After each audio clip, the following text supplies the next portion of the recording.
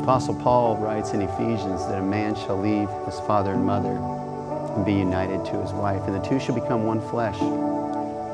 Today we celebrate the union of Jack Eckert and Maddie Rao. Who gives this woman to be married to this man?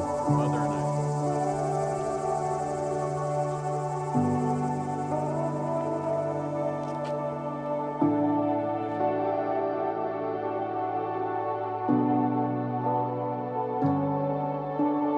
I vividly remember when I was younger wondering what my future husband was doing right at that moment. I remember wondering if he went to my school. I wondered if I had met him or not. I wanted to know what he would look like. I even wondered if he ever thought about me. I hoped that he would be like my dad, kind, selfless, handsome, and hardworking. Jack, today you become my husband. Little did you know that way before you probably even thought about liking girls, there was a little girl in Iowa who prayed for you, thought of you, and dreamt of you.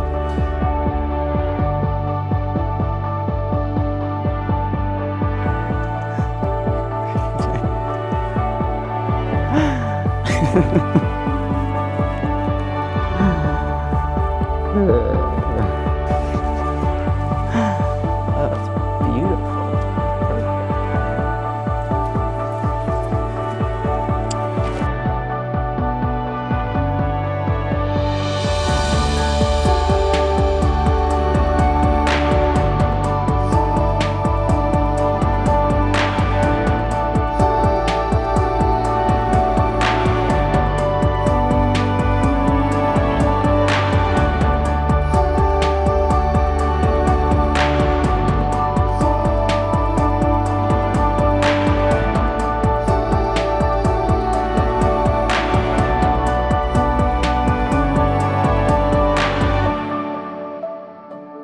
You know, ever since you were little, Maddie, I dreaded this day because as a father, turning your girl over to somebody else seems so wrong.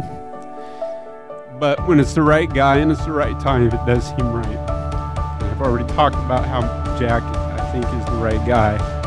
But what makes me think that he's the right guy more than anything else is the look in your eyes today.